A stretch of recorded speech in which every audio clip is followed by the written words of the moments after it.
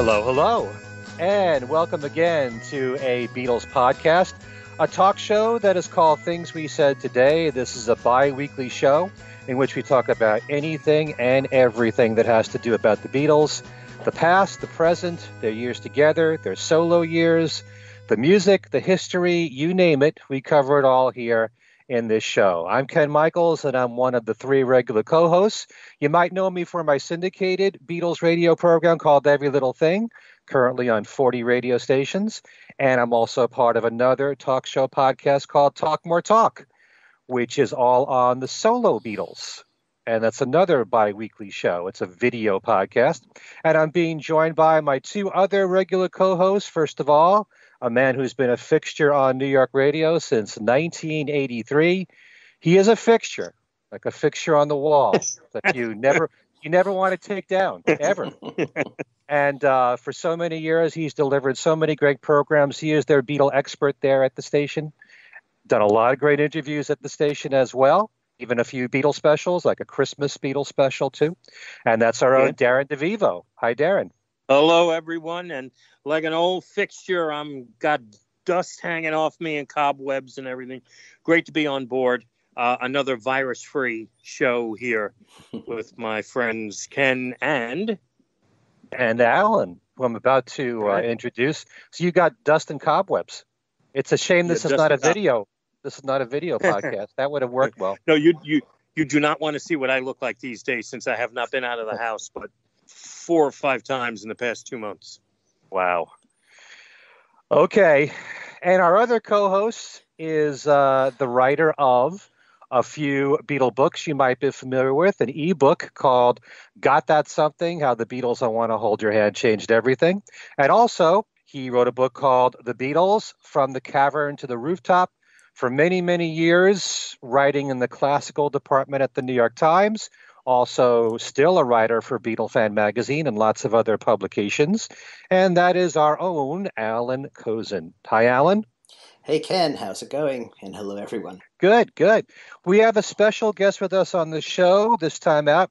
He's Steve Matteo, and back in the year 2004, he released a book he authored himself called Let It Be, all on the album and the film. And Steve, welcome to Things We Said Today. Thank you, Ken. Great to be here.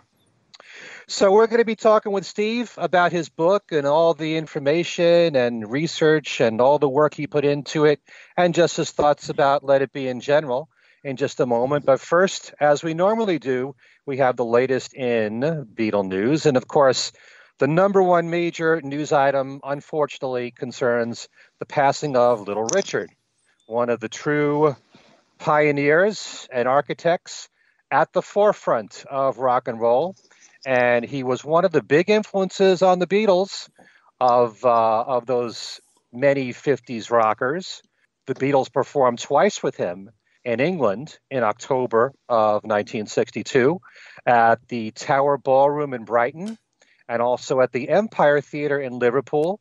And the Beatles became friends with him in Hamburg, Germany, during a 2-week stint there at the Star Club. And that was in November of 62. And all you got to do is look up the history of the Beatles and all the songs that they covered that were Little Richard songs, or even songs that Little Richard covered that the Beatles still covered anyway. You've got songs like Long Tall Sally, the medley of Kansas City, Hey, Hey, Hey, Hey.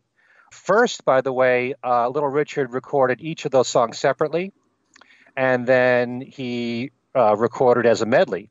And that was the B-side of his single Good Golly Miss Molly in 1958. He covered Kansas City, and it was a single for him in April of 59.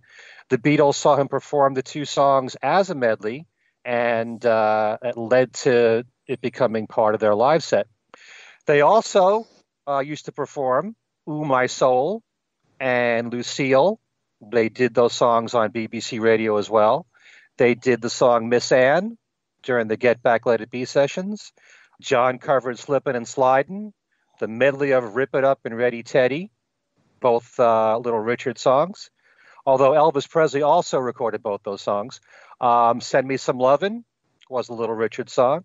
Paul, in his solo career, recorded Kansas City and Lucille. And Long Tall Sally used to perform that during the first Wings tour. That was in the UK. Then the first European tour of Wings, he did it at the Princess Trust show. He also performed Lucille during the first Wings tour in the UK and at the concert for the people of Kampuchea. One of my favorite live performances of all time from Paul was him doing live at the Kampuchea concert. The song Shake a Hand from the Run Del Run album was first done by Faye Adams in 1953, covered by Little Richard, and that was a single for him in 1958. Also, a film that had Little Richard in it called The Girl Can't Help It premiered on BBC television in 1968. And at that very same time, the Beatles were recording Birthday. They started recording it in the studio. They went back to Paul's place on Cavendish Avenue, watched the film, then went back and finished Birthday in the studio. That film had Little Richard in it, Gene Vincent and Eddie Cochran, and the Beatles recorded Birthday that same day, all in one day. So I have a few quotes here from Paul and Ringo and people in the Beatle world. Paul McCartney was quoted as saying, "From Tutti Frutti to Long Tall Sally to Good Golly Miss Molly to Lucille, Little Richard came screaming into my life when I was a teenager. I owe a lot of what I do to Little Richard and his style, and he knew it.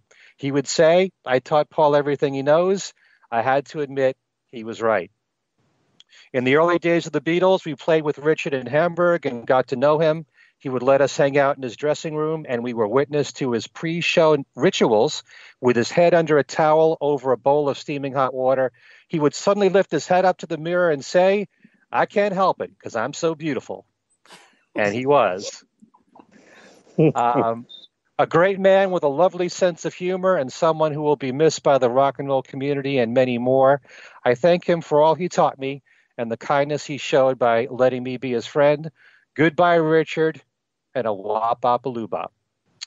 Ringo said, "God bless Little Richard, one of my all-time musical heroes. Peace and love to all his family." Billy J. Kramer says, "I was very saddened to hear about the death of Little Richard, one of the all-time icons of rock and roll. One of my fondest memories was doing a show at the New Brighton Tower Ballroom with the Beatles and Little Richard. Rest in peace." Pete Best tweeted, "Memory. Sad to hear of Little Richard's passing. I remember George diving under a table to grab a piece of jewelry Richard threw into the crowd in Hamburg. George came up smiling, covered in dirt, holding the brooch." That was a quote there from Pete Best. Mark Lewison said on Twitter, "John was floored by Paul's uncanny ability to mimic that screaming and hollering Little Richard voice. Everyone was amazed by it. Ian James says that Paul would often break into it without warning, as if Little Richard was trapped inside and occasionally surfaced for air." Brian Ray from Paul's band says, "There was only one Little Richard. We were so lucky to have him sing and play for us all. R.I.P. Richard Penniman." And Rusty Anderson from Paul's band says, "Little Richard transformed the musical world and will be missed. I was very lucky to have played guitar on a recording with him, a cherished memory." And Joe Walsh today posted a photo of him and Little Richard. And Joe wrote, "Our last photo together, a good friend to the end. Love you, man."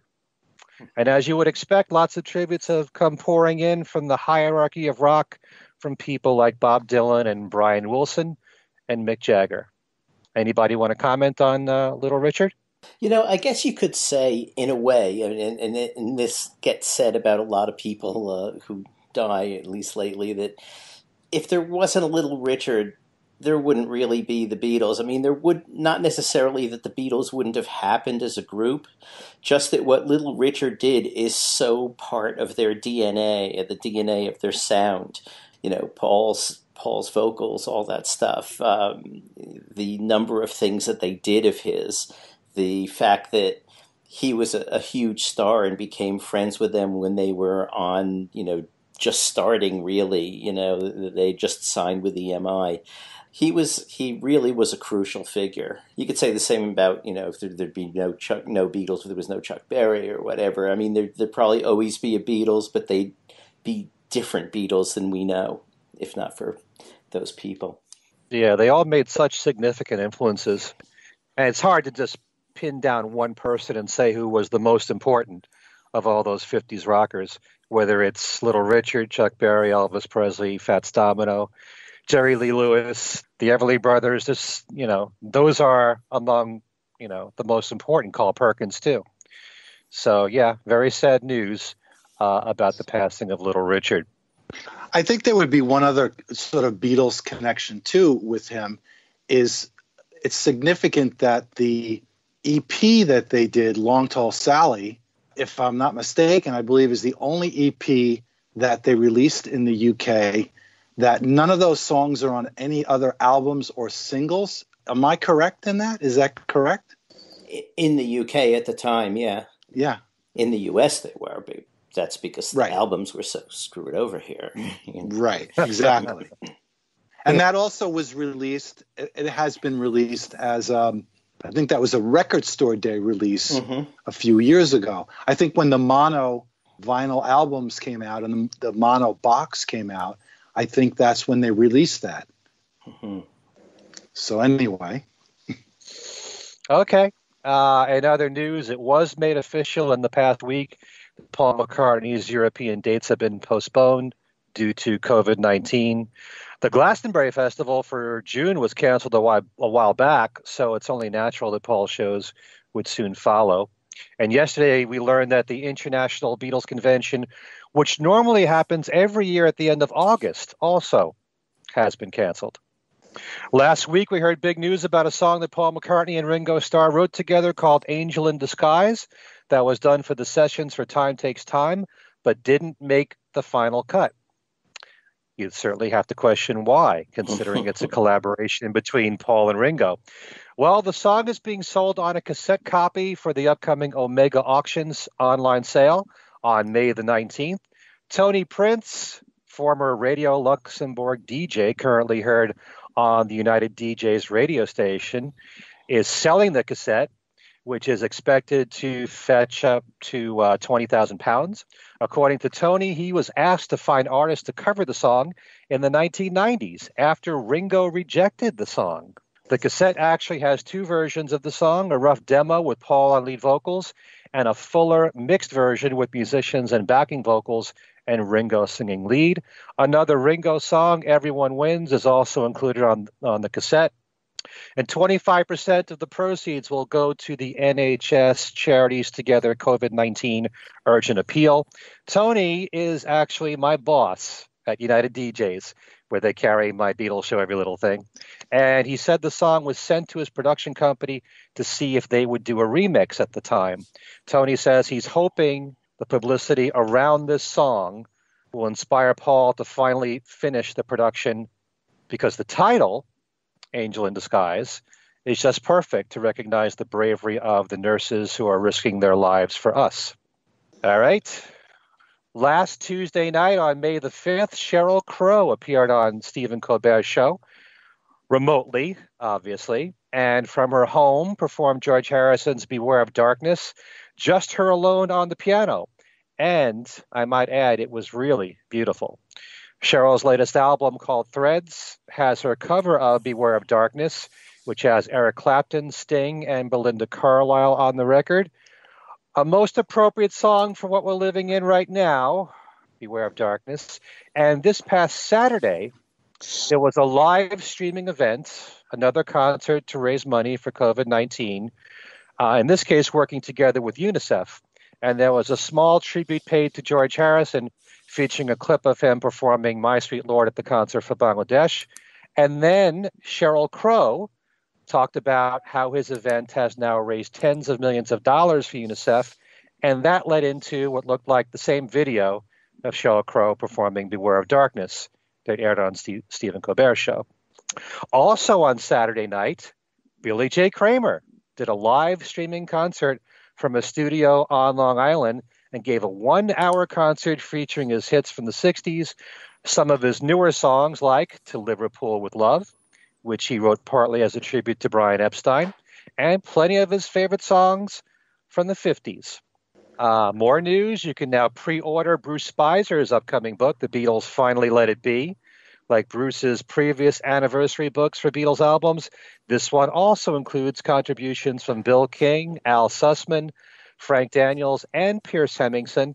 The book is due out September the 4th, but is subject to possibly being delayed due to COVID-19. I've also heard that there's a new Blu-ray and DVD in the UK only for The Family Way, which just came out, but not in the US. It's for Region 3 players. Let's hope that there's a release here in the States at some point for that. And Record Store Day has been moved to 3 dates: August 29th, September 26th, and October 24th. I know that Darren's been in mourning ever since he heard that news. So, yeah. You got that straight. I was very bummed. I mean, because it's a national holiday. It's a day of obligation that we all must, But now there's 3 of them. So, got to look at it like that. Yeah.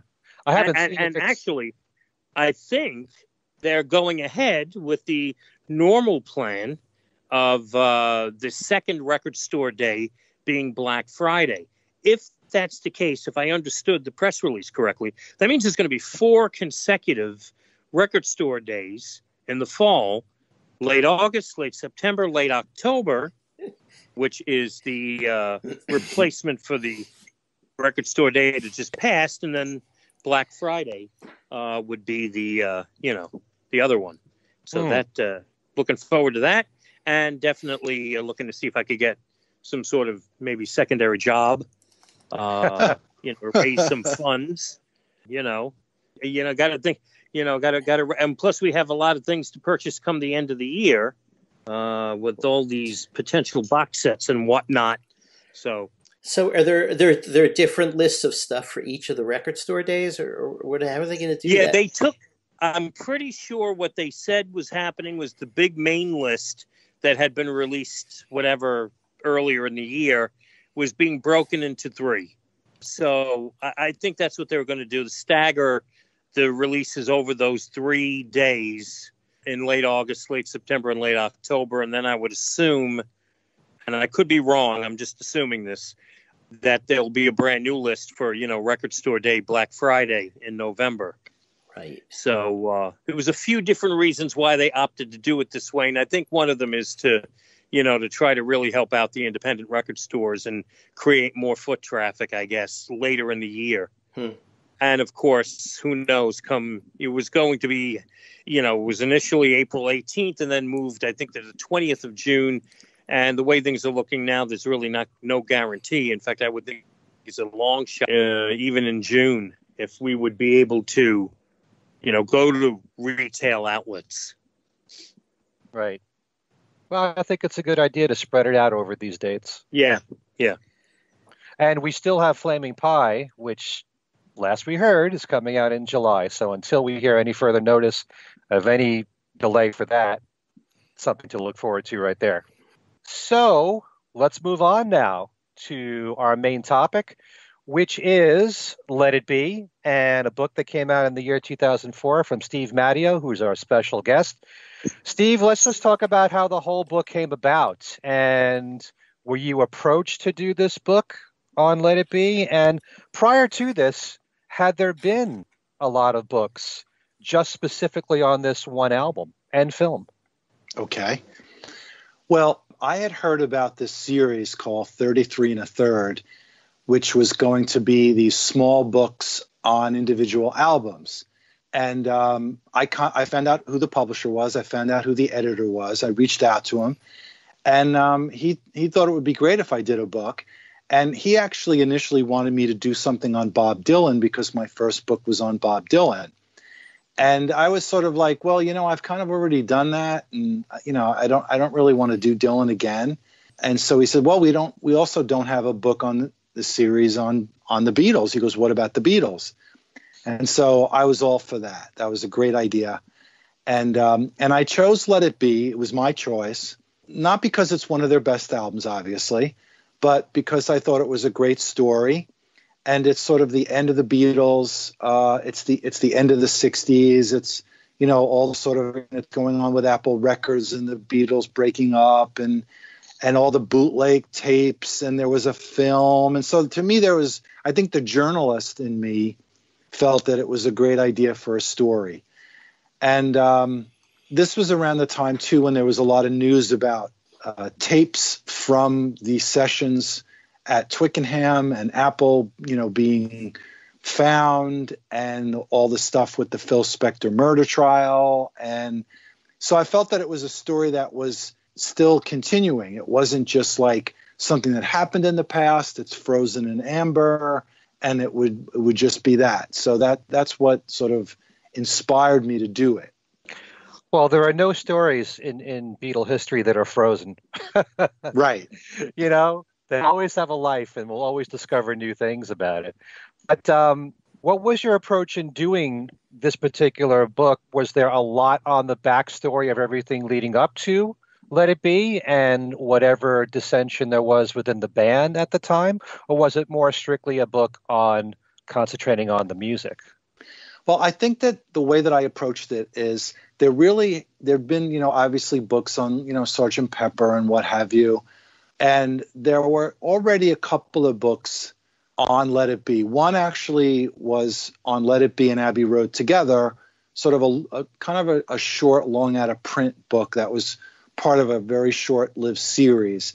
And then, of course, as you all know, there's the monumental Doug Sulpy book on the Let It Be period, which, is very much a sort of day-to-day and sort of chronicling, every single song, even if it was 3 seconds of a song. I think that's a lot of what he was really attempting to do.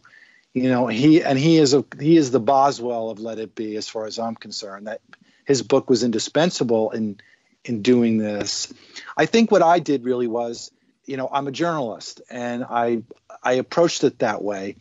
And because Let It Be, the film, was a documentary, I think that my writing approach was almost a documentary approach, where I just wanted to sort of kind of cover the film, the making of the album, the rooftop concert, the period of what was going on around that time. My jumping off point was sort of the performance that they did of Hey Jude, which I guess was originally aired on David Frost. And then, obviously I take it through the whole making the movie, recording at Apple, whatever was done at Abbey Road, and then all the aftermath of that, the bootlegs, and then, everything else that, came after up until recently, or at least up until, I wrote the book. So I didn't attempt, I purposely didn't attempt to make it all about the bootlegs and all about the detail of, the various Glyn John mixes. And, it's a short book too. It's not a 2 or 3 or 4 or 500 page book. It's 125, 135 pages. So I sort of had a confined sort of length to cover the period. So I think the book works for people who know nothing about this stuff. They can sit down and read it.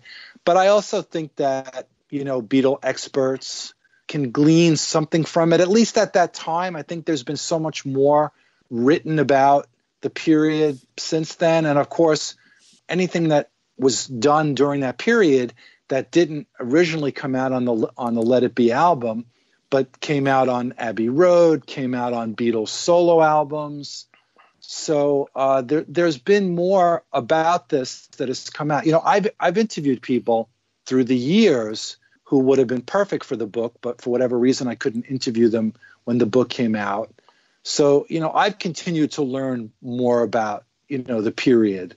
I think, certainly Richie Unterberger's book on the unreleased music and movie stuff, he tackles quite a bit of this quite well. So, there's always something new about, as you said, the Beatles. The past is not the past. It's past, present, But, now, of course, we're going to get, again, the movie and the box set. And, when I interviewed, Michael Lindsay-Hogg for the book, he indicated at that time, and this is 2003 roughly, that they were planning to put the film out on, at that time, I guess, DVD. I don't even know if Blu-ray was even out at that time. And they were going to have all these extras and everything, but of course it never happened. They had it ready to going back to 1995 before the anthology. They were working on Let It Be and Shea Stadium as DVD releases. Neither have come out to this day. Mm. That's why there's some of it in the Beatles anthology, which is in very good condition. Mm-hmm. Mm-hmm. Yeah, not on Blu-ray still. Right. Steve, I wanted to ask you, and maybe you sort of just kind of alluded to the timing, because now it's so many years since your book was first published. My memory seems to put your book right at roughly that time when talk was heating up about the movie coming out. We had Let It Be Naked, I think, had just been released. Correct me if I'm wrong. Yeah, it had just been released. And the stage was set for your book to almost be like a handbook to go with the movie, which was going to come out again. It would give an opportunity for people to see it for the first time in years. The opportunity for some people to see it for the first time, and it never happened. Yeah, and it seemed to be like your book was primed to be the almost like the go-to handbook to go with the big reissue that never happened. Right. Coincidentally, it wasn't. It just was fortuitous, and right. Or would have been fortuitous. And I try to sort of equally cover the album and the movie. Right. It is somewhat linear, I think, the way that I wrote it. I think most of it anyway, not the beginning probably, but so yeah, I was very excited, because Michael, I think, was the first person to tell me about this. The information was probably out there, and I had forgotten that there were different times that they were planning to do it. But as these things go, is you never know what is going to come out. I mean, I think there are sort of competing agendas. There is sort of the Beatles collectively in terms of what should be reissued. But then there's, Paul very much on his own, and now George's estate, very much on his own, which obviously they are now going to begin to take a very, aggressive and ambitious agenda of reissuing things, and looks like they're really now going to take some real control over this, just in time for All Things Must Pass, by the way, which I think is great.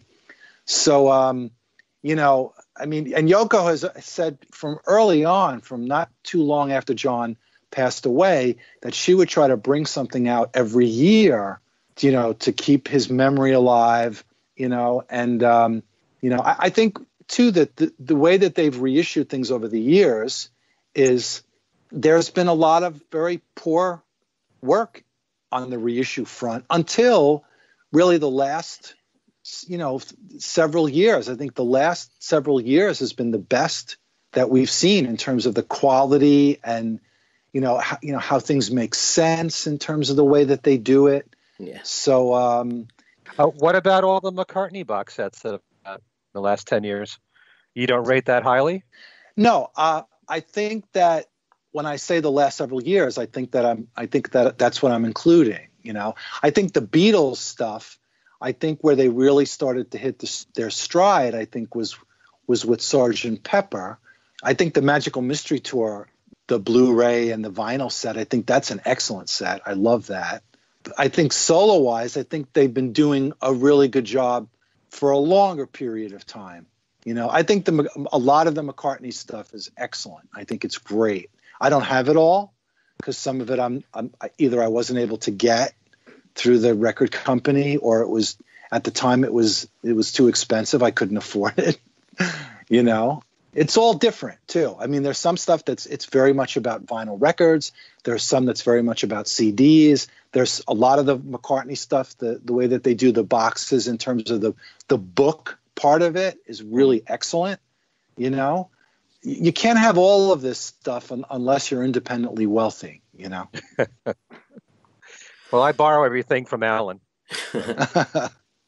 So, Steve, had you I imagine that you listened to all of the bootlegs that were available to you at the time. It looks like, just from reading through the bootleg section on the book, that Abbey Road hadn't come out yet, which would have made it much easier for you because you could just go from start to finish chronologically and hear all the Nagras. But did you spend a lot of time with the bootlegs that were available at the time? It seems so, based on the way the book reads, but just thought I'd ask. Yeah. Well, I don't think that I listened to all, there's probably like 50 plus hours.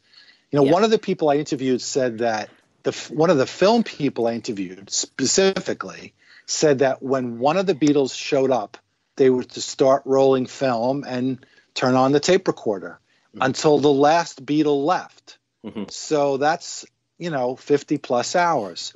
So I listened to a lot of what I considered the sort of quality bootlegs, the ones that, really made sense. And I was very lucky that I had a number of folks who either sent me bootlegs or made copies for me. And so I tried to focus, on the stuff that I didn't listen to everything, but I listened to the ones that were the better ones, the ones that maybe highlighted some of the, the cover stuff that they did, which I find, fascinating.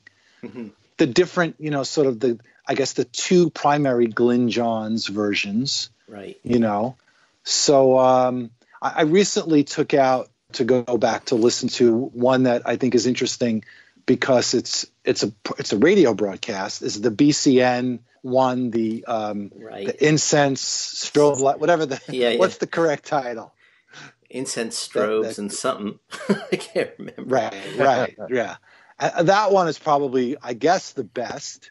I mean, you can listen to that, it stands alone, you can listen to it. It's the quality of it, the fact that there's these commercials from 1971 or whatever the period was, So yeah, I listened to this stuff a lot, and my memory serves me that a lot of Paul's sort of, how he was working on, Let It Be or The Long and Winding Road. I mean, I listened to the whole Rooftop performance, and good quality bootlegs. So at the time, yeah, I think I listened to as much of it as I could very thoroughly, but I did not honestly listen to every single minute. I think that, the reason I'm asking is because this is something that you, in a way, seem to go back and forth on in the book, but you acknowledge something that few people were acknowledging at the time being 2004, which is that it was not all dismal, which is what they're trying to show now with the Peter Jackson film, that it wasn't all dismal. But you've in a way paved the way here, by talking about and also quoting people who had worked on the sessions as saying, I don't remember it being all that, everyone fighting and all that. They were having a lot of fun. And you hear that on the bootlegs, So, everyone now is going to be saying, oh, well, it's revisionism and they're changing history. But, it was there. It's on the bootlegs. It's in your book. And there's that aspect of it. How do you feel about that? Because you sort of give both sides of it, that there were these tensions between them, but also that they were having fun, Yeah. No, Allan, I'm glad you brought that up because, when I first heard about the film coming out, I was sort of like, on the one hand, I thought, okay, good, we're going to get more, which is, great. But, I like Michael's film, and I like Michael a lot as a person and as a filmmaker. Mm-hmm. So I'm sure he's probably feeling a little slighted. But then I did remember just what you said, is that, there was this sense that it wasn't all doom and gloom. And one particular person, I don't remember who it was who said this, that, John would walk in a room and literally everybody would fall down on the floor laughing because he was such a cut up, Right. So yes, that was the case. And I did try to bring that out to some degree. I always thought that the album, that there was too much focus on the negative aspect of it, as an album. Okay. I mean, here's a record that has, The Long and Winding Road, Let It Be, Get Back, and Two of Us. How can that be a bad album? I mean, that's just insane, And the film is, you do get to see these guys up on the big screen or on VHS or Laserdisc, and you do get to see them playing music at the end there together as a band. So, I never looked at it as negatively as some people did. And I know that Paul, hated what Spector did with the album. And I know that John has made some really, really cutting remarks about the whole sort of period in the process. I often wonder what Let It Be would have been like if they recorded it in June instead of January, Maybe it would have been a little different. But I hope it isn't just a total whitewash, the film, because that would be, then it wouldn't be a documentary. You know what I'm saying? Mm-hmm. I mean, that was my approach as a journalist. I always like this idea of doing something like I'm writing something, but try to create it through the prism of another media. And so, like I said before, because Let It Be is a film and it was a documentary, I tried to almost pretend like, I was the Maisel brothers or I was D.A. Pennebaker, making my own sort of documentary. Right. But obviously I was writing it, mm-hmm. So there is a lot of negativity there too, but I think there was a lot of good stuff and good memories and happiness that, gets forgotten. I think that there's a lot of people that like to just say, oh, the 60s was, just people doing drugs and, they didn't stop the war and it was just a lot of baloney and it was just, fashion and, blah, blah. And it's like, I don't agree with that. People say, oh, the baby boomers, they blew it. And, we have them to blame for everything today. And it's like, oh, please. You have to be kidding. Who says that? Who says that and what's their address? I mean, it's just like, I say, well, what about, women's rights, equal rights, voting rights and the environment. And there's so much good that came out that started there that we're still grappling with and struggling with. And, there's, so much, it's like, so it's people love to paint things one color. It's all black. It's all white. Right. I'm more about the shades of gray. I think as a journalist, that's what you see with anything. It isn't all one thing. It's never like that, Right. Yeah. I'm wondering when it comes to these sessions, and like we just said, you hear about the gloom and doom, and it couldn't have been just that. There had to have been times of happiness in the studio. Could it very well be that the Twickenham sessions were more unhappy and things just picked up as soon as they went to Apple Studios? Yeah, I think that's a lot of it because, it's January. They're on this big cold sound stage. There's all these cameras pointing at them and they're sort of standing there going, well, what are we supposed to do? And all of this tension that has been going on now since even like after Sgt. Pepper, I think is where all the sort of like Pepper becomes this like peak of them all together and they're all happy and, everything.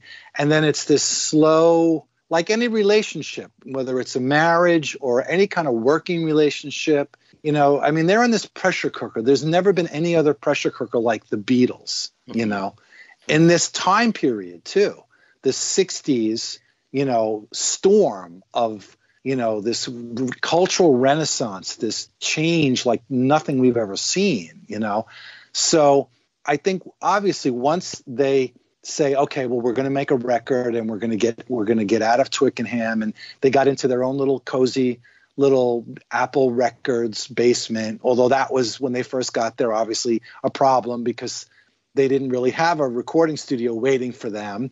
And they had to rely on George Martin to sort of scramble and bring some equipment over from Apple. From Abbey Road. So look, let's face it, these guys are not actors. I mean, regardless of how great A Hard Day's Night is, these guys make music. And I mean, I think that once they started focusing on we're making music now, I think that changed. And it was George who said, let's leave Twickenham, let's make a record. And then he was instrumental in bringing Billy Preston in. And I think, there were several people who said, or it's been said through the years, that, when Billy got there, it was like a guest coming over. Mm-hmm. And so now everybody's going to be nice and put their best foot forward. And, so I think that he brought good vibes to the affair too, and to some degree. I mean, he didn't change it, but I think that, and then after that, I mean, they really kind of ended this Let It Be period as far as the recording of it pretty quickly, or the most part of it. And then they moved on. And then they said, look, why are we doing this? We'll put this to the side. Let's get with George Martin. Let's make a proper album. Did they know it was going to be the last album? You could speculate and say probably yes, but not definitively, Yeah. It's so easy to dwell on the negative, which a lot of people do when it comes to Let It Be. They focus on the fact that George walked out on the Beatles and the argument that he had with Paul that's in the film, and a lot of what was said at the time from John, pretty close after it happened. But as you said, Steve, there's a lot of gray there. It never is black and white in anything. But when you spoke to Michael Lindsay-Hogg, did he tell you a lot more about the sessions that maybe you can tell us about?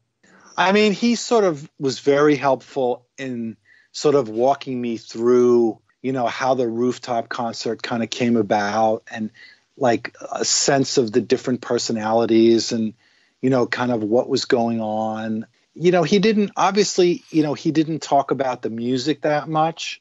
I think there was a certain amount of bitterness with Michael because, the film sort of got delayed, and, he had just went through this same thing with the Rolling Stones, with the rock and roll circus, right. Where they did all of this stuff, and then it didn't come out until the 90s, I guess it was. So, but he's just a lovely man, and he wasn't negative about it, but you can sense there was a little, maybe regret would be a better word. I don't think that he was ever given his due. I think that if you sort of look at Richard Lester, where he received such accolades for what he did, with A Hard Day's Night, and he received the what was a Lifetime Video Music Achievement Award from MTV, and rightfully so. But Michael was making these videos, if you want to call them that. Michael was on these British music TV shows. I mean, he is a significant person in presenting not only just the Beatles visually, but presenting rock music visually. He is a pioneer.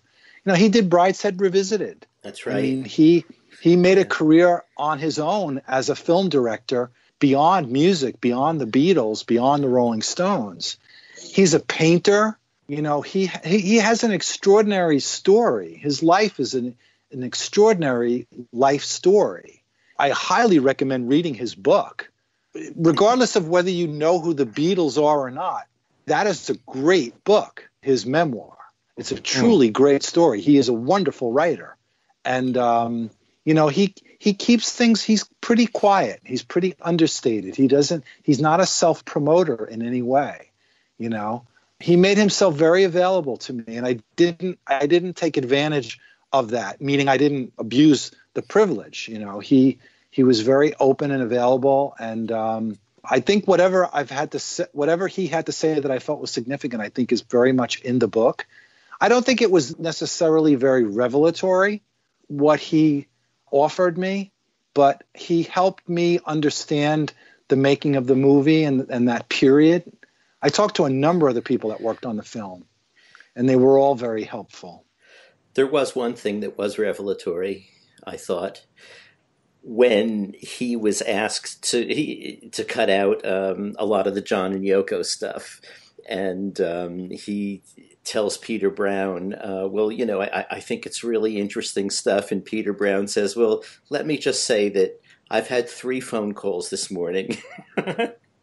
I thought that was a revelatory moment, really. Yes, that was the probably the chestnut of it all. Yeah. And there's no question about it. Yes, that was part of one of the things, and I think I talk about this, and I always hate to talk about this because it's always, here we are, we're going to talk negatively about Yoko. You can't avoid it, I guess. But yeah, her presence was, did bother the other guys.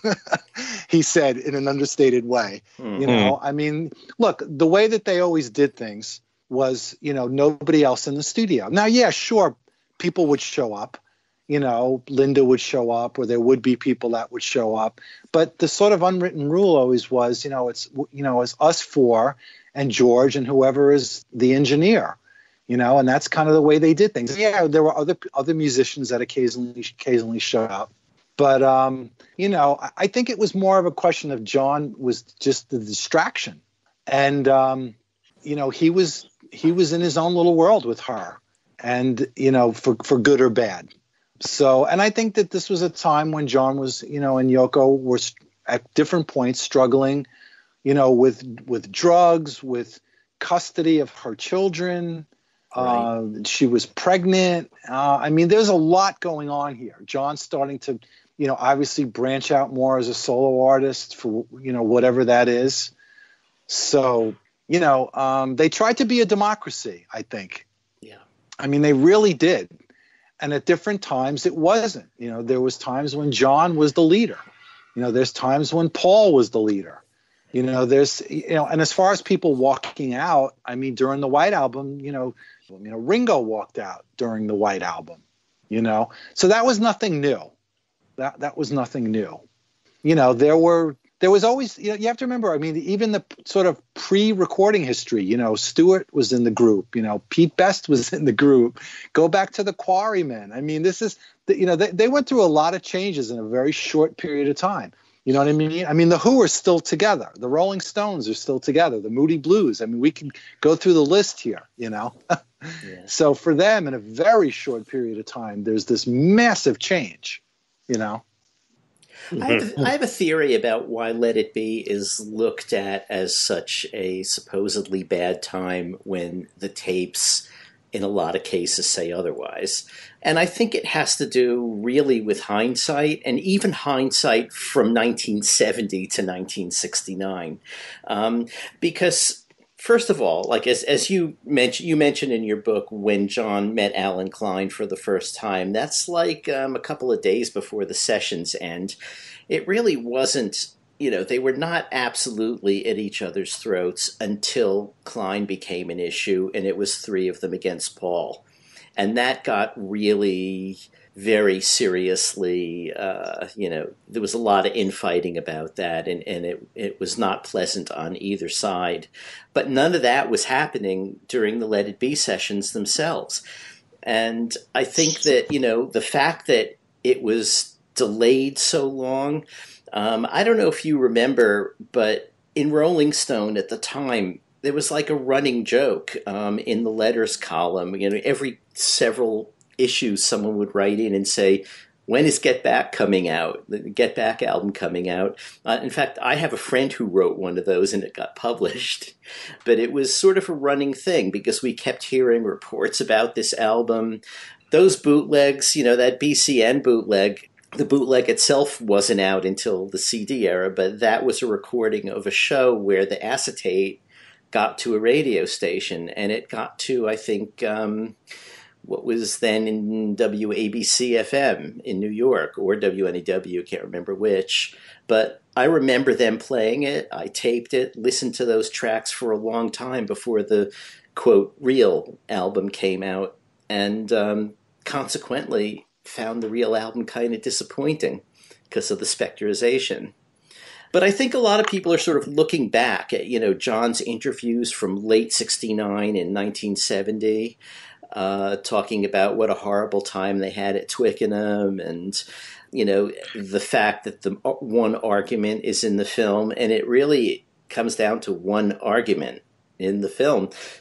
There aren't that many more arguments on the bootlegs. There were funny discussions, like, John saying, if we can do the middle eight when the sun comes up, God can be our gimmick, and then George saying, well, you're daft, we're going to get people and put them on a boat, and then we'll be stuck with them, and getting out to the desert is crazy, So I think, well, I mean, yeah. Yeah, I Go just ahead, think it's a Allan. lot of Go ahead. retrospect, thinking of how those sessions were. Yeah, of course. I mean, look, people argue with each other. Married couples who love each other argue with each other. Mm-hmm. People who are in a band argue with each other. That's just, wow, the Beatles argue with each other. There's no news there. You know what I'm saying? Yeah, I mean, absolutely. let's face it. But I think that, by the way, I think that the original bootlegs of the BCN, I think, did come out on vinyl first. I think they were pre-CD era.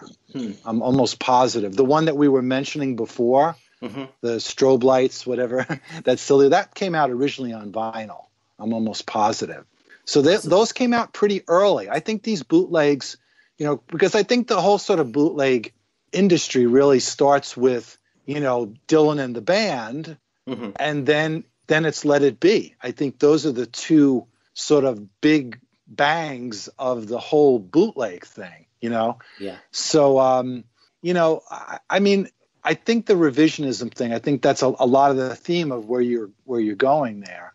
You know what it is too, is I think that there's days that these guys wake up, Paul or Ringo, or in the past, John, George, where they wake up and that day they have these wonderful glowing memories of being in the Beatles.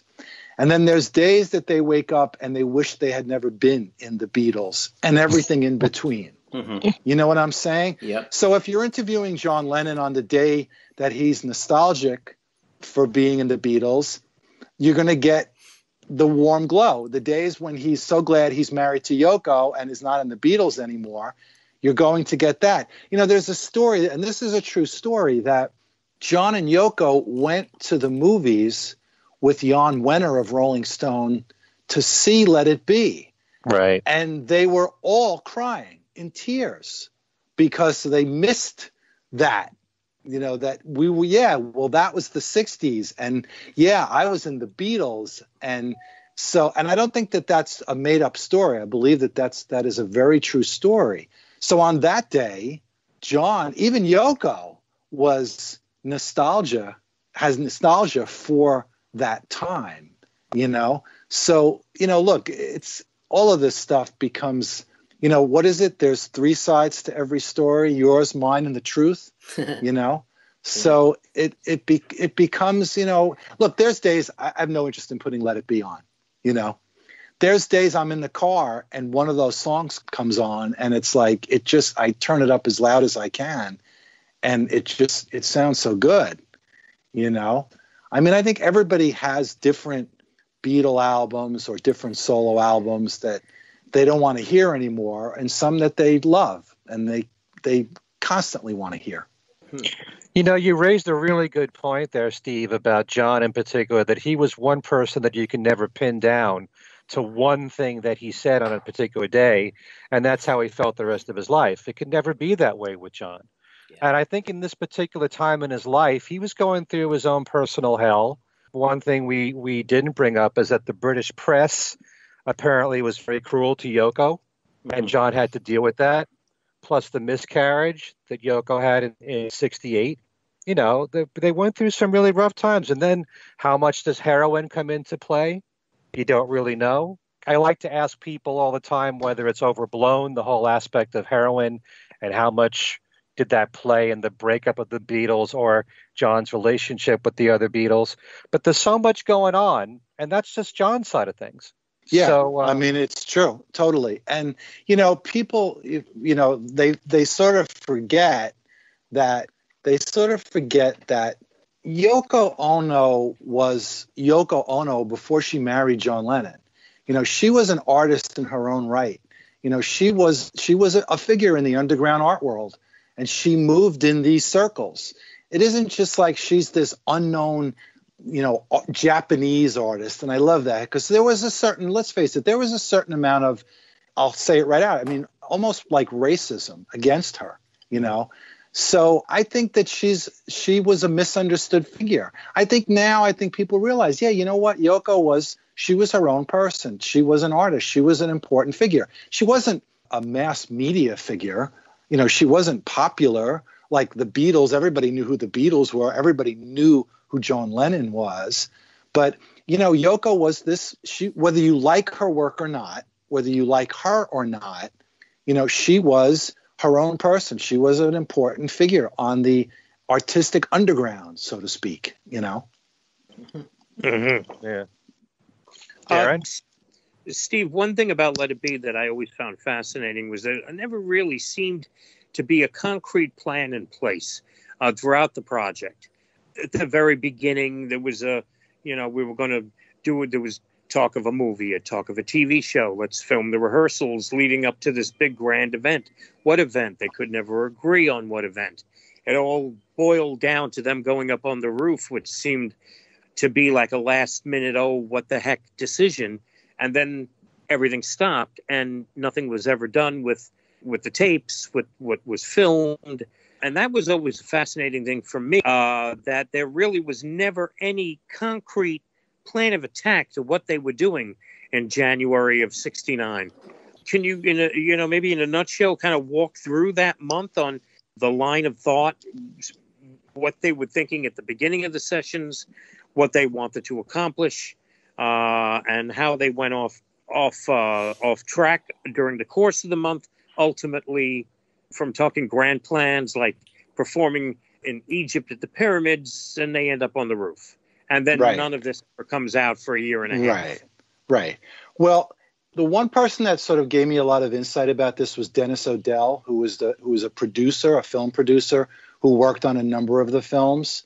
And he wrote a great book. And he was there when they did what became the performance on David Frost, where they did the Hey Jude song, and where they basically had the backing tracks on and they sang live to it. Okay.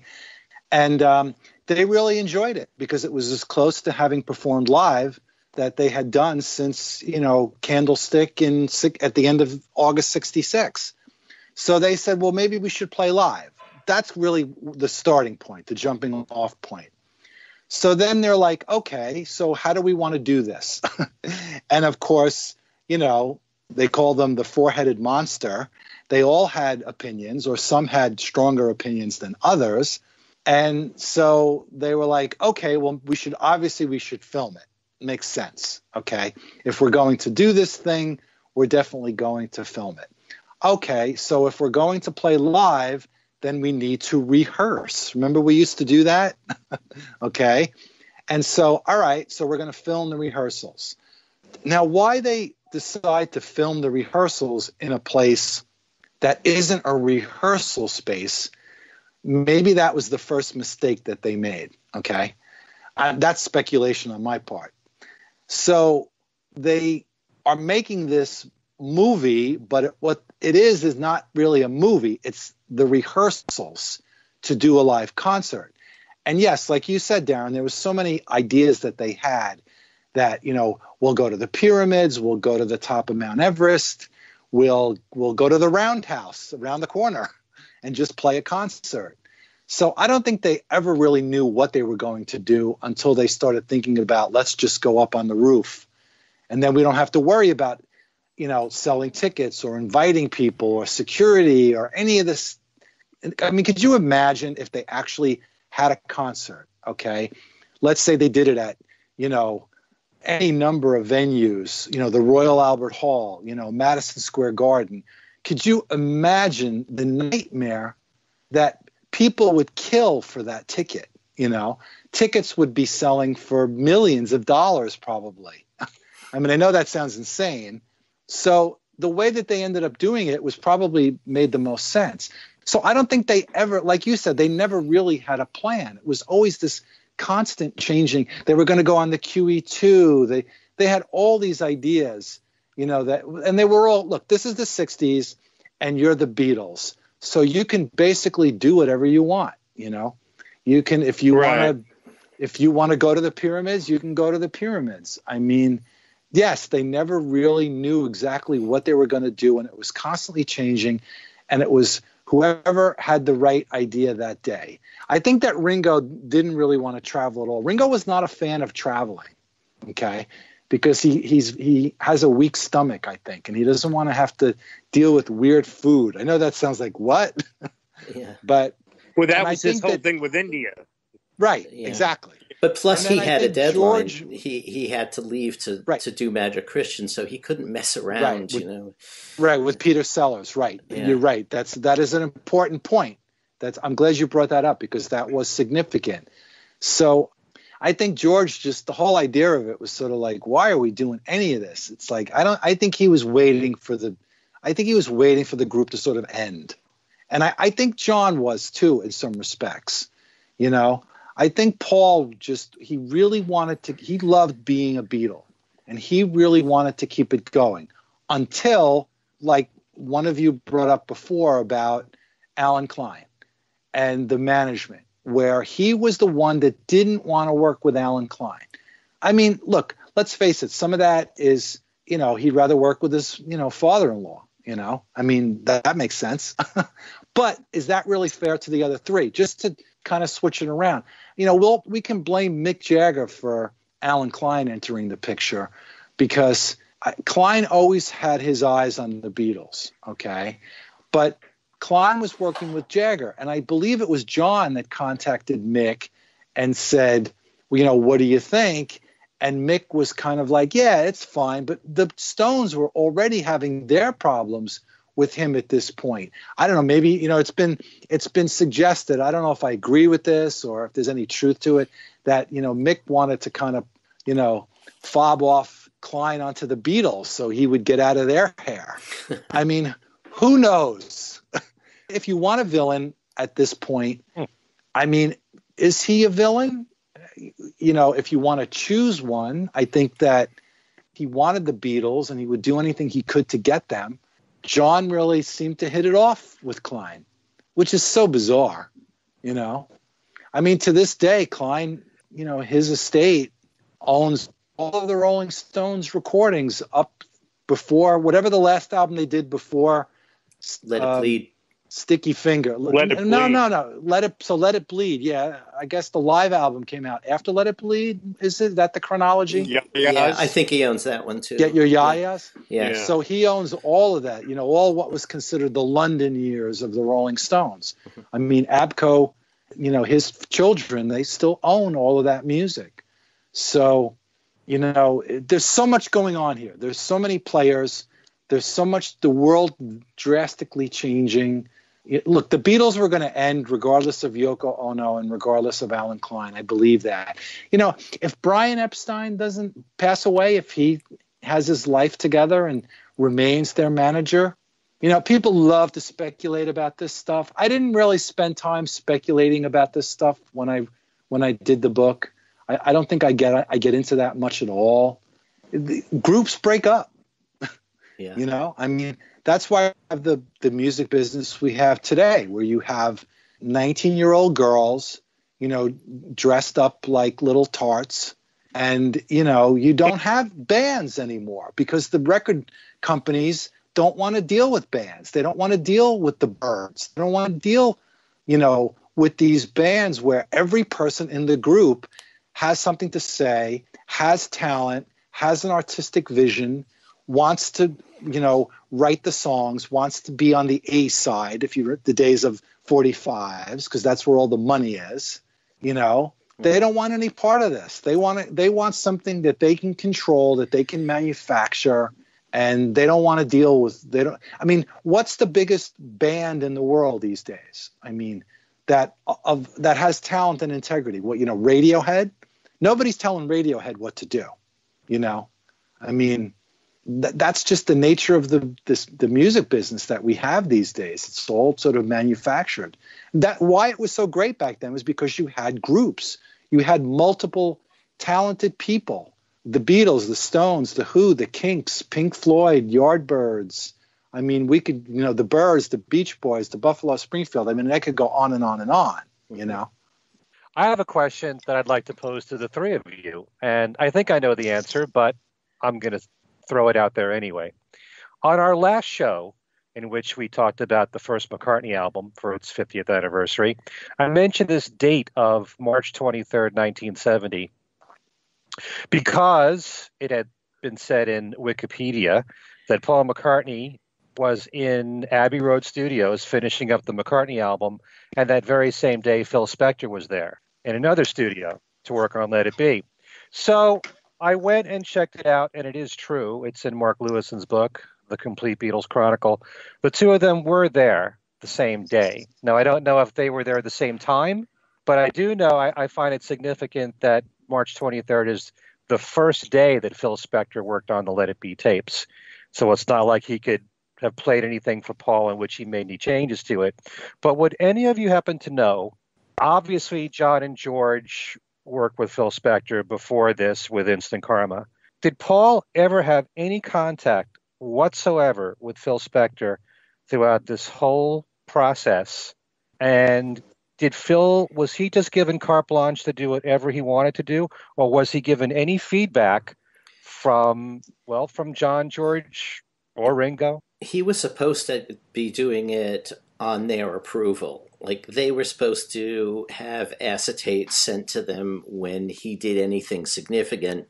And Paul didn't get an acetate of Long and Winding Road, which is really the one thing he objected to, until early April, which I guess is about, if Phil really started on the 23rd of March, he must have gotten it to Paul about as soon as he could. April 14th, Paul writes a letter to Klein basically saying that he wants that track completely remixed. He wants the harp off it. He wants the female vocals off it. And he wants the Beatles' instrumental parts raised in the mix. And they claimed that it was too late to do. But April 14th for an album coming out May 8th, I don't think so. But did Paul ever have any contact whatsoever with Phil Spector? Not during the Let It Be sessions that I know of. They met in '64. They knew each other. But I don't think so during the time that he was working on Let It Be, because Paul was working on his own album and not that happy to go into the Apple offices if he could avoid it. You know, he was distancing himself already. So I haven't read any accounts of him running into Phil Spector during the time that Spector was working on Let It Be. I don't know, maybe Steve has. Steve? No, I mean, this is something that I don't remember exploring deeply, because I don't think, like Ken said, there was no meeting. They didn't meet. For all we know, Phil didn't know Paul was there, and Paul didn't know Phil was there. Or Paul was there in the morning and Phil was there. You know, we don't know. I mean, no one really knows. I would imagine that if either one of them knew the other was there, I don't think either one of them would want to make a connection with each other. Because first of all, Spector was a nut. Okay. He was crazy. And for, Paul, as normal as Paul could be, he's a more kind of normal person. I know I'm understating this here a little bit. And I'm sure Spector felt like, I don't care what these guys think. And, if you look through the whole history of the Beatles, when it came time for people to mix the album, they weren't around. Like, they were done. They did their part. Okay, now you guys do your part. Now, of course, later on, they did become a lot more involved. I guess particularly on like the White Album and Abbey Road, and they were a lot more involved in that process.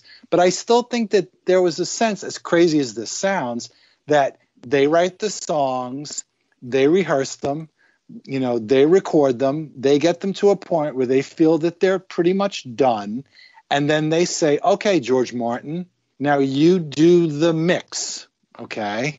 And for many years, they were mostly concerned with the mono mix, even though obviously George did a stereo mix. And then, of course, Capitol took it and did God knows what that was. It wasn't a true stereo mix. We all know how horrible those albums are, okay, the Capitol albums.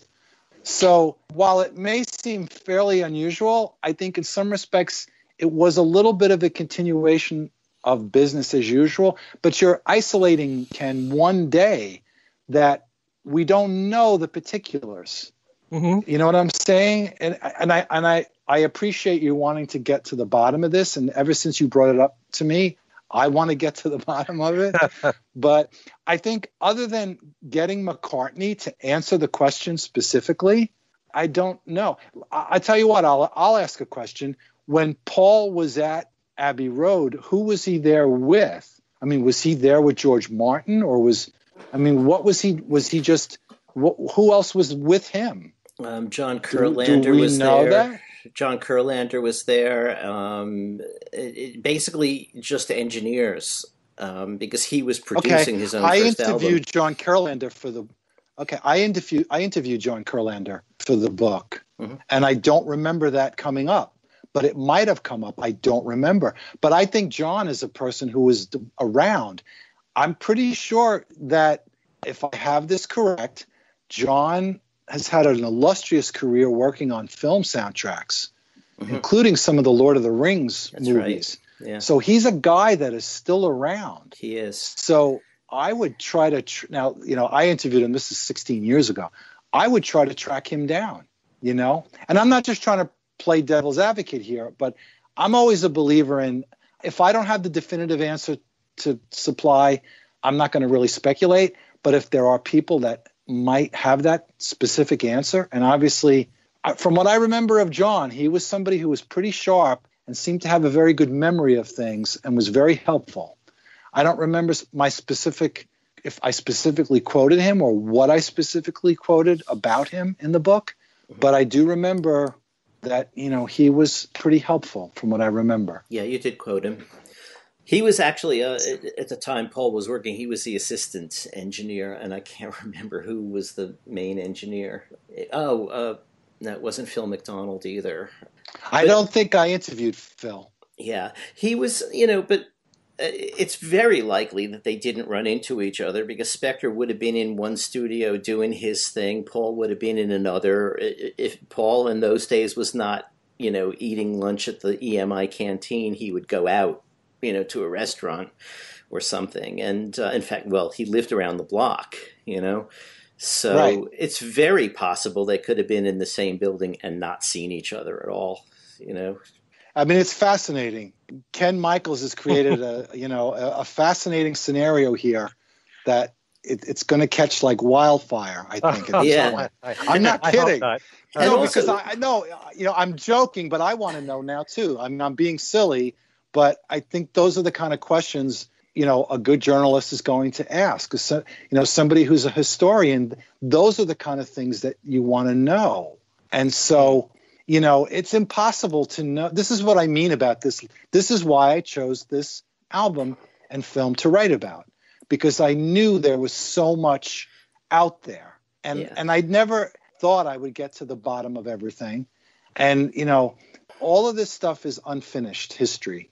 And this is why I love when a new book comes out, or there's a new interview or something, or a new movie, or, I'm endlessly fascinated with wanting to learn more about all of this stuff. And you can never know it all.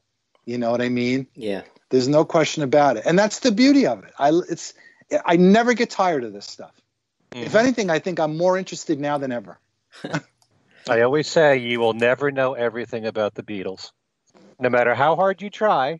Even Mark Lewison, I think. And that's why we love Mark so much, because of the detail. I mean, I read this 1,600-page version of Tune In, okay? I had to read it, and it was like, it's monumental. If he doesn't get knighted, there's truly something wrong with the world, I mean, it's just, and I interviewed him when they put that version out in America finally, the 1,600-page version, and I interviewed him by email. And his answers were just unbelievable. He is God as far as I'm concerned. I call the recording sessions book the Bible. Yeah. That's how I refer to it. I don't call it the recording sessions book. I agree with you. I agree. It is just, I have his other books too. And he is just, I'm enamored by his thoroughness. As a journalist, you cannot not admire him. I don't pretend to be in his league. I mean, I can't wait to read volume 2. I wonder, will he do it?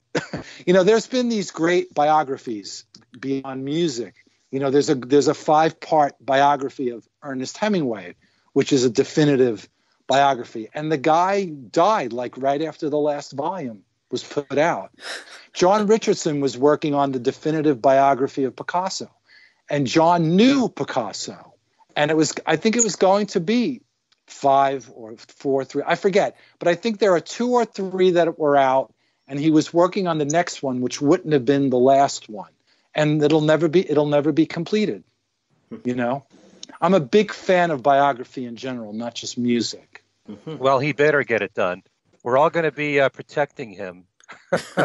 I'll do anything sure he nothing wants. happens to him. Whatever he needs. He needs food, money, blankets, you know, whatever he needs, because it will be so great. And I hope he does it the way that they did the first one, where they put out this extra expanded version, which it took quite a while for it to be officially published in the United States. It was only published originally in England, right? You know, yeah. So I read the first one, you know, Tune In, when it first came out, and then I read that version when it was published in America. His publisher, thanks to him, sent me a copy of it, and then I interviewed him about it specifically. And reading it was just, you know, it's heaven reading it.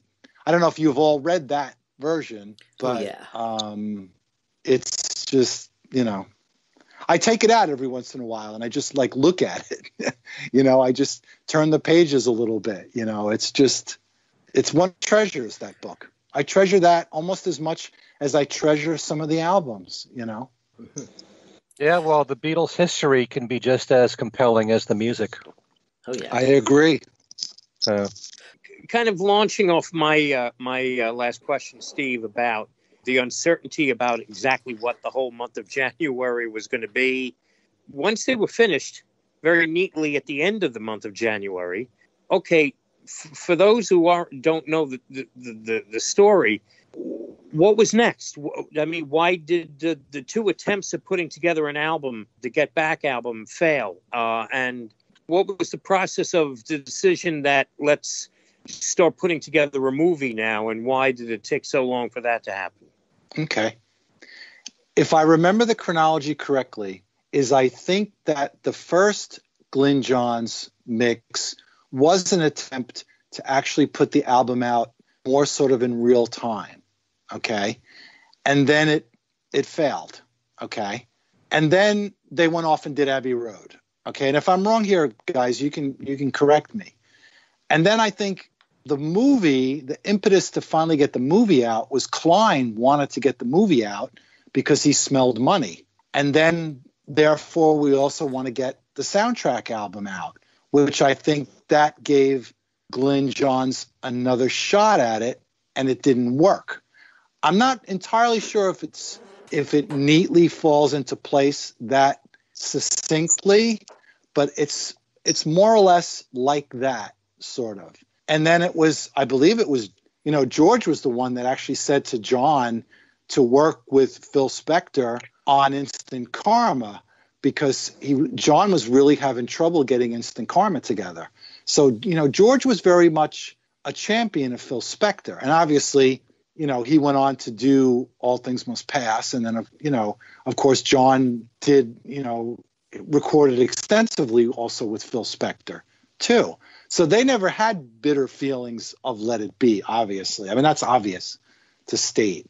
So I think once they did Abbey Road and put Abbey Road out, they were done. Like, they were like, whatever, we're finished with this. We don't want to go back and relive Let It Be. I think artists very much, especially when they're in the period of the most sort of fruitful periods, that they're, like Bob Dylan said, you know, don't look back. They want to, what's the next song? What's the next album? The next show, the next project, the next collaborator.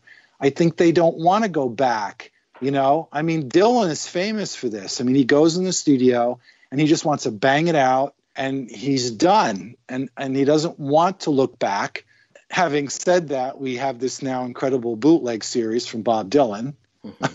You know, yeah. which is proving that, you know, and then of course he wrote the chapter 1, as I call it, of Chronicles, which is, you know, obviously Bob Dylan doesn't have a clock or a calendar. If you read Chronicles Part 1, you know, right. And I know why he did that, because he doesn't want to lay it down straight. because he wants to remain mysterious. But this is not a Bob Dylan podcast, so yeah.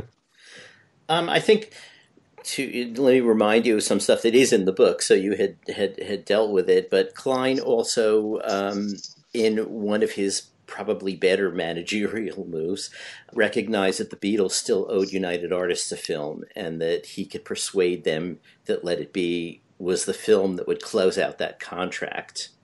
Right. So that was, you put your finger on it when you said he smelled money. It was partly that, but also that actually did help the Beatles get out of a contract that was still unfulfilled. And was it true that they found out after the fact that Yellow Submarine did not fill the? Well, they found out at the time they did. They had offered it to United Artists, and they said, "No, we want a live Beatles film." So they wouldn't take Yellow Submarine as fulfillment, and so it went to MGM. Right. So then let's go back. Initially, the deal. Go ahead, Darren. In other words, the idea now is let's go back and revisit all that material we filmed back in January '69 and do something with it, and we could end up making them happy and get this material out. Basically. Right. Yeah. And they didn't have to do anything either. They're not movie makers. They're not going to mix the album. Right. I mean, the initial deal that the Beatles had with UA was to do 5 films for this really horrible low, percentage. And then this is insane to even think it, but UA turned around to Brian Epstein and said, no, it's okay. You only have to give us 3 and we're going to give you a better percentage, which that would never happen today. But they were smart to do that. They wanted to look, it's Brian and the Beatles. You want to be on good terms with these people. So yes, A Hard Day's Night and Help fulfill the 2 of the 3. So, Magical Mystery Tour was their little TV show that the Beatles wanted to make. And then Yellow Submarine, like you said, United Artists, which is they'll probably still kick themselves.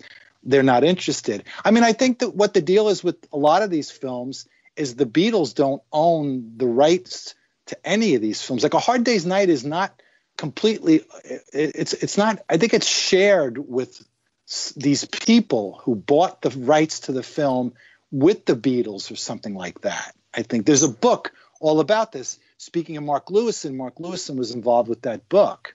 So, and I think Walter Shenson actually outright owns the rights, believe, to Help. And Yellow Submarine, or I forget this, but it's a very convoluted sort of history. But yeah, it was smart what Klein renegotiated their contract too with EMI, which Brian had already done in, I guess, 67, I believe it was. Mm-hmm. So, that was a lot of the reason why they hired him, was because that was what Klein was known for, to get the artists the money that they deserved. They were all being underpaid. They were all being screwed. It was the 60s. These were kids when they signed their contracts. They just wanted to have record deals. The whole idea of you're signed by EMI, you're signed by Decca is like a miracle.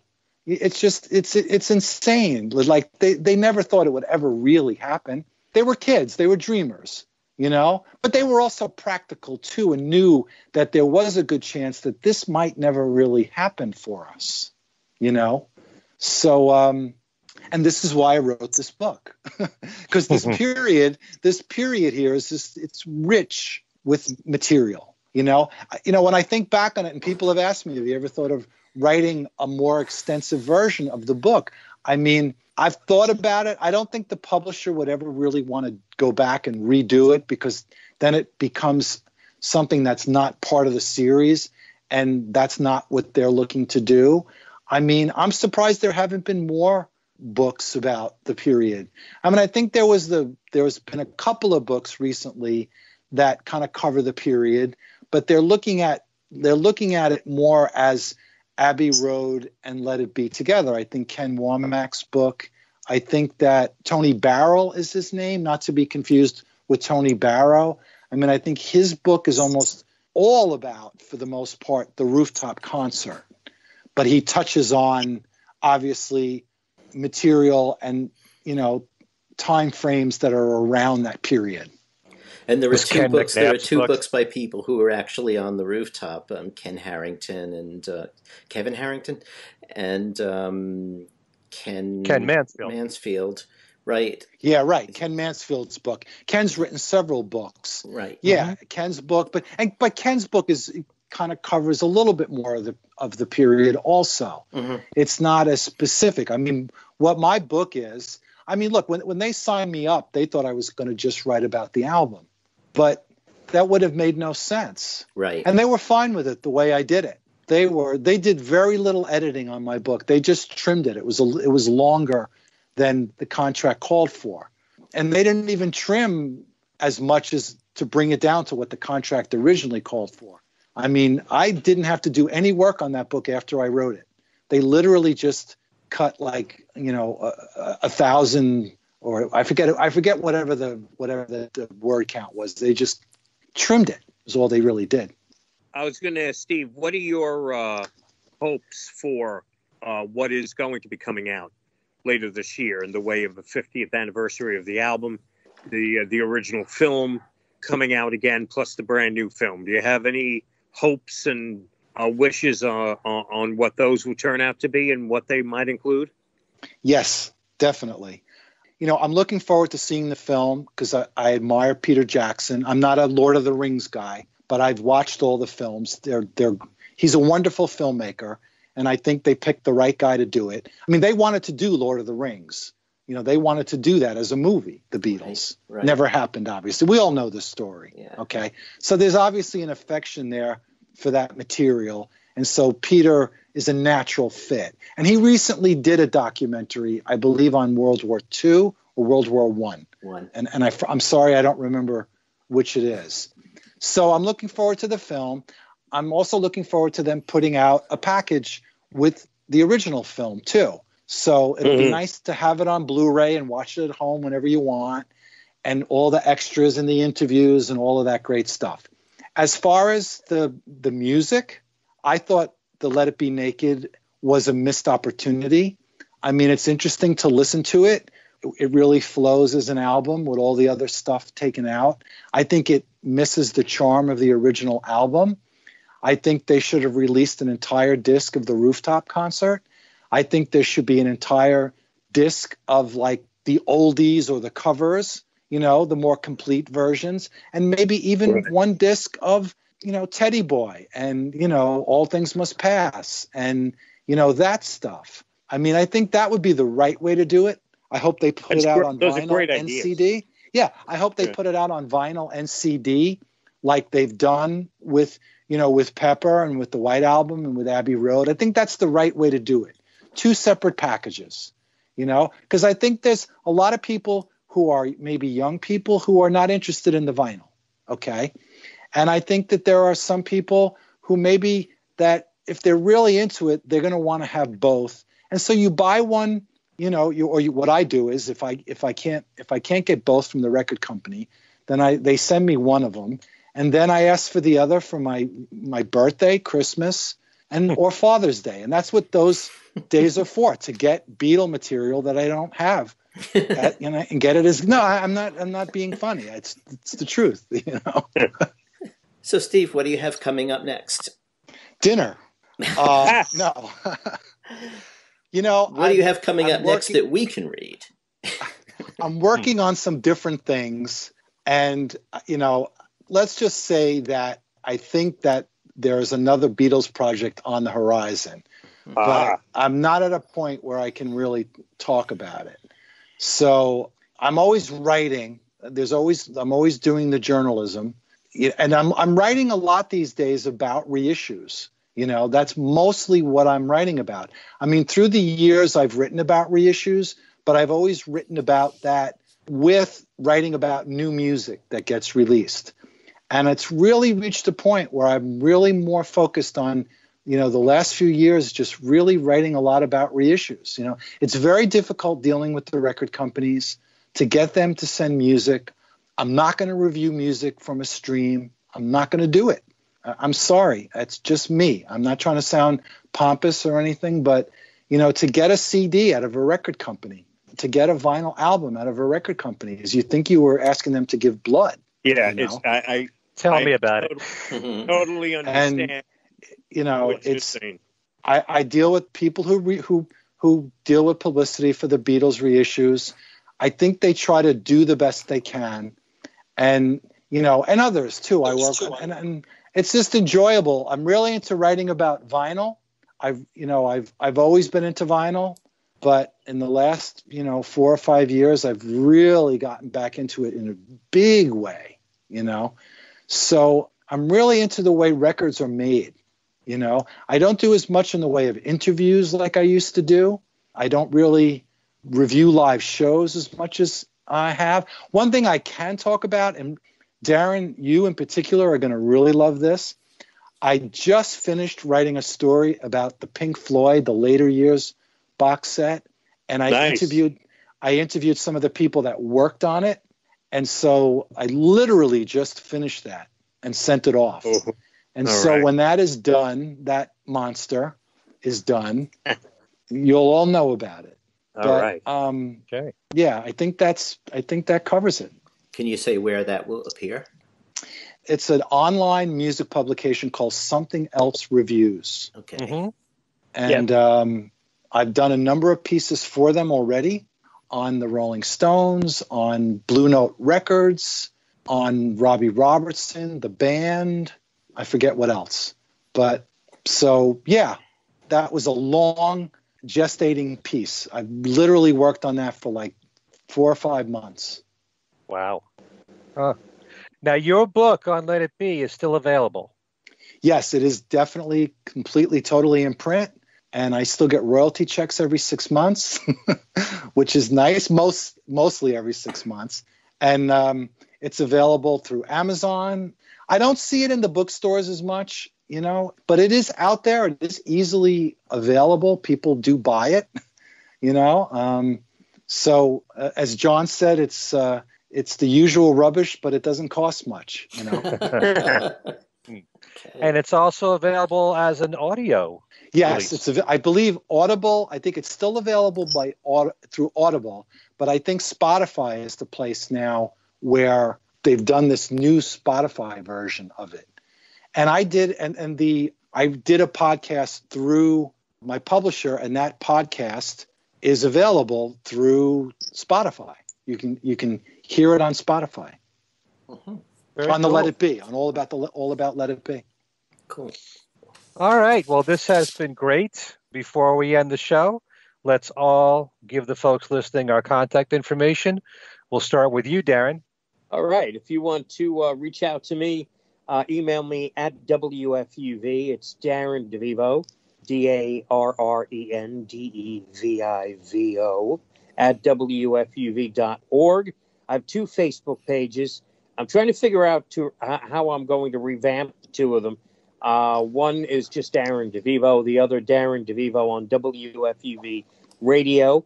Join both of them. Send me a friend request on one, like the other page, as I rack my brain in trying to, again, revamp two pages. And basically, those are the best ways to get in contact with me. All right. Very good. Allan? Okay, so the easiest way to get in contact with me is also on Facebook. I also have 2 pages, Allan Kozinn and Allan Kozinn Remixed. So Remixed has more Beatles stuff. The regular Allan Kozinn one is more classical and political comments, whatever I feel like doing. But they're almost interchangeable. You can reach all of us at Things We Said Today Radio Show at gmail.com. That's our email address. I'll do it again because it's so long. Things We Said Today Radio Show at gmail.com. And we have a Twitter page at Things We Said Fab. We also have a Things We Said Today Beatles radio fans Facebook page and a regular old Things We Said Today Facebook page. The super official one is Things We Said Today Beatles radio fans, and we post the episodes there when they're ready. Also on Podbeam, YouTube, and iTunes. Right. We're all over the place. Yep. Okay, Steve, if people want to get in touch with you, how can they do that?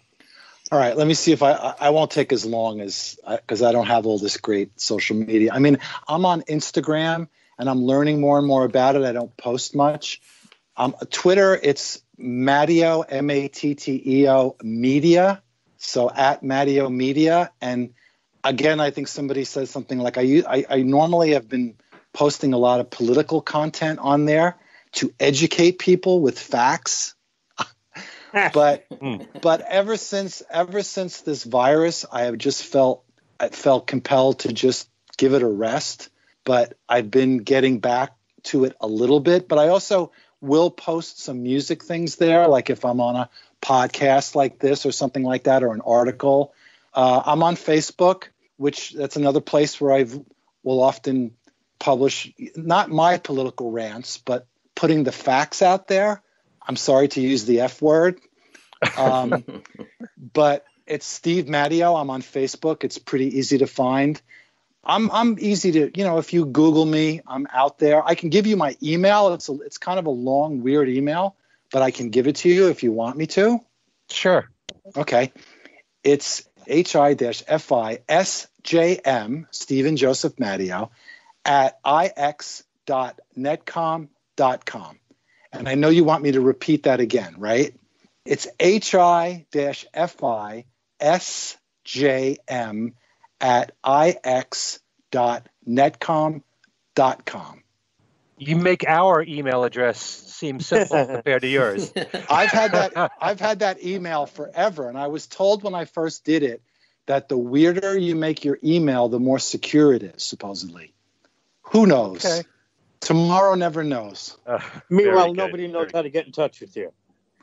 I'm Googleable because people find me. I mean, people get in touch with me because, especially, like I said, since the Peter Jackson film announcement, I've had people find me who want to interview me and want to talk about it.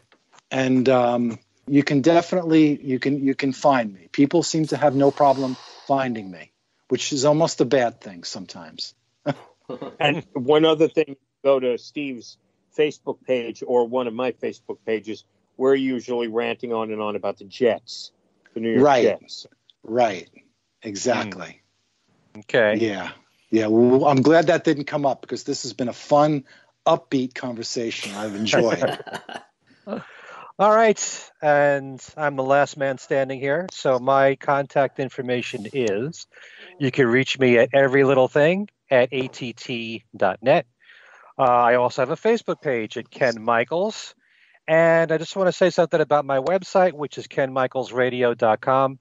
As many of you know, I have Beatles trivia that I post every single week where you can win 1 out of 9 prizes, either books or CDs or DVDs. I just did an interview with Chip Mattinger and Mark Easter. They are the authors of 8 Arms to Hold You, which is the ultimate solo Beatles reference book for all 4 Beatles going through the year 2000. They've just updated that book as a PDF, and you can win that as one of the 9 prizes on my website. The interview that I just did with Chip and Mark will soon be on my website on interviews page 4. I just did another interview with some guy, Steve Matteo, I think his name is. Nobody's Steve laughing, Matteo. so I'll just... I've heard of him. So I'm sure that after 2 hours of hearing us talk with Steve, it's certainly not enough for most of you. If you want to hear more talk with Steve, you can find that on the same page, interviews page 4 at kenmichaelsradio.com.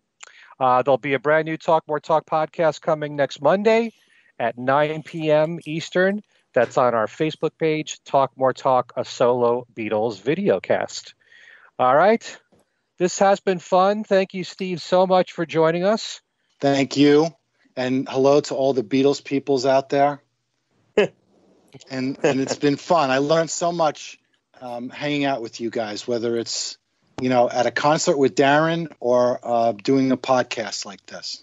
Steve and I were at the Doobie Brothers performance at the Beacon Theater. It was supposed to be 2 shows, but it was when they performed the Toulouse Street and the Captain and Me albums in their entirety, now available as a live album and DVD. And I do believe there is a ever so quick split-second shot where I think I see us in the audience. Okay. You And I really- got a really nice guitar pick that night. They were throwing, at the end of the show, we moved up real close, and they were throwing guitar picks. And I have this beautiful guitar pick from Patrick Simmons, this like, what is it called? Pearl? I'm not a musician. What do they call that? But I was lucky. I saw it go in the air, and I tracked it down, and I got a beautiful souvenir from that night. Yeah. All right. Darren doesn't invite me to any of his concerts. I just want you to know that. What? Steve. I invited myself to that concert. I actually contacted Darren and said, "Can you buy these tickets and we'll go That's together right. and I'll definitely pay you." Yeah. And he did. Yeah, it was supposed to be 2 shows. And Right.